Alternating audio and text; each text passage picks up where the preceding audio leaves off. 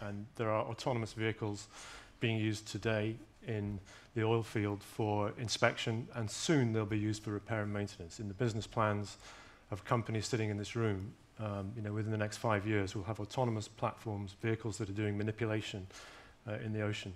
And I'd like to say a few words about disruption, if I may, about how disruption happens. One of the questions we were asked was about, where do we see the next areas for growth in the offshore maritime segment?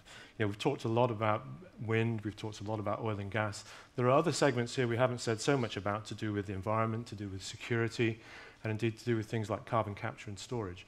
And what you'll see is those are niche markets compared to the large sort of giants of the oil and gas business. But those are places where in those relatively niche markets, new technologies are being developed. And that's where the disruption starts. It's a classic model that we've seen in the computer industry and in many other applications.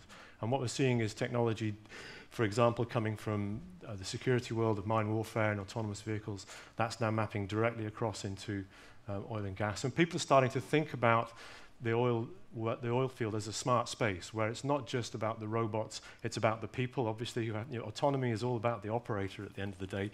You're right, somebody has to make a decision whether it's working well or not.